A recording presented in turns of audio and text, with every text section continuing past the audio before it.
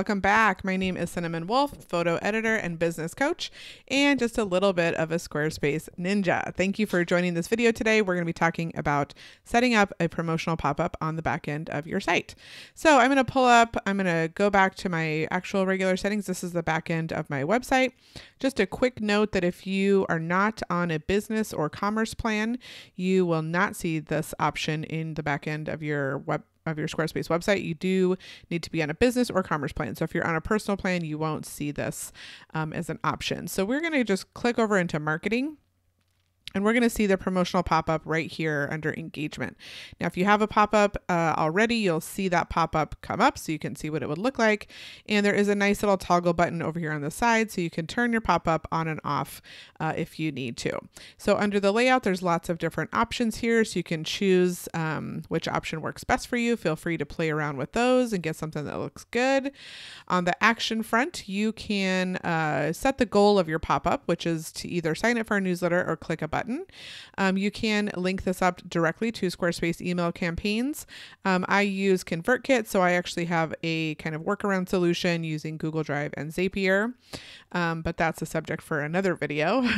So you can also customize the email field placeholder text, so what would display in here, your submit button label, your disclaimer, your post submit message, and any post submit HTML that you want to add all goes in this setting right here under action.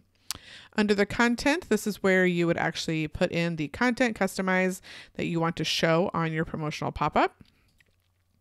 Under the display and timing, this is kind of the fun where all the magic happens. You can decide when you want the pop-up to show and how and what pages. So you can choose any first page or only certain pages.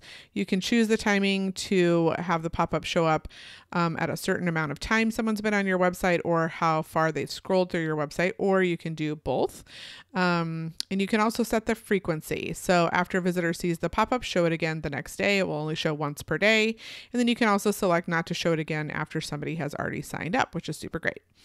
And then over here we have the image. So if you want to add an image to your pop-up, that's where you would do that.